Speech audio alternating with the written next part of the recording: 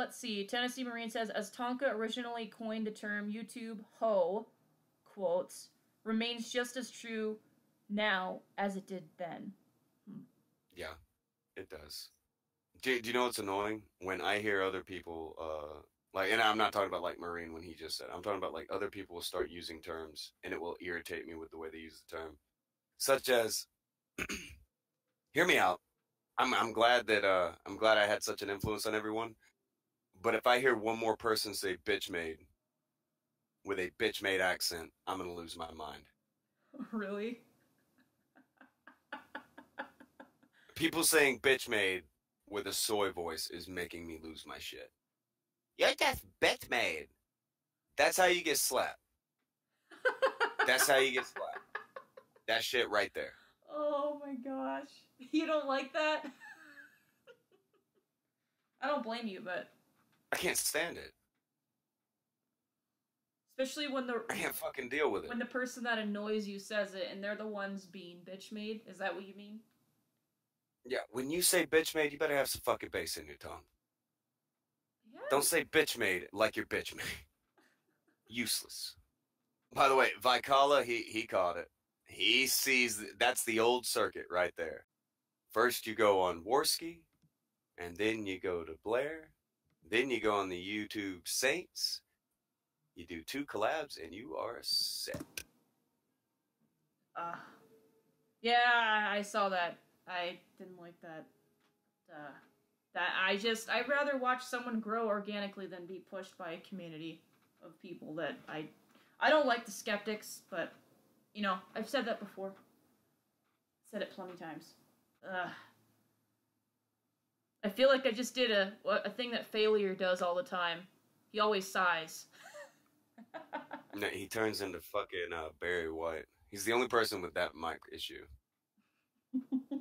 Water Jabber says, "Don't forget having to receive Sargon's blessing. You don't get that until way down the line. I don't know. There are times when I'm pretty sure I could have just been like, okay, Sargon, I want to do this. Okay, good. Pretty sure I could still try to fucking get in super good with Sargon. There are easy avenues to get to certain places if that's where you want to go. I wanted to actually join this. This is gonna sound cringy. Bear with me. I wanted to join the skeptic community because I agreed with a lot of their opinions and what they were trying to push, but I was like, no, I'm good. I see a lot of weird cultish type shit going on, and a lot of things that they could be talking about to warn the community, but they're not, and they should be. Candid. You mean candid? Yeah. Shit like candid. Oh yeah, you know, obvious stuff that they should have told people about, but they didn't. They didn't. So that's disappointing. You know why?